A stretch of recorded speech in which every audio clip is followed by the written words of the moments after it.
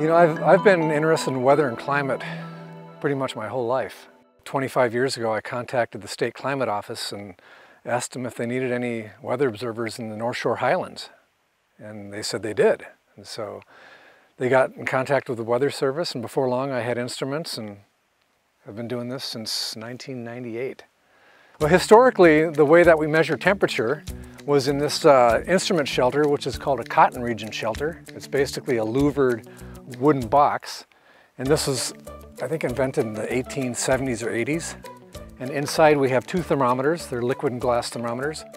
Starting in the 1990s, the Weather Service started phasing out of the liquid and glass thermometers and going to this system here, which is actually a digital system. This is called an MMTS unit, maximum minimum temperature system.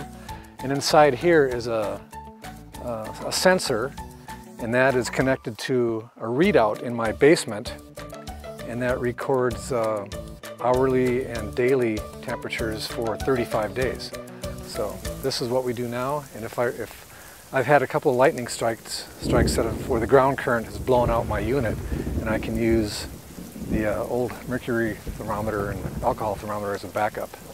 I do this because I have an interest in citizen science and just a natural curiosity about the natural environment, and weather and climate are a big part of that.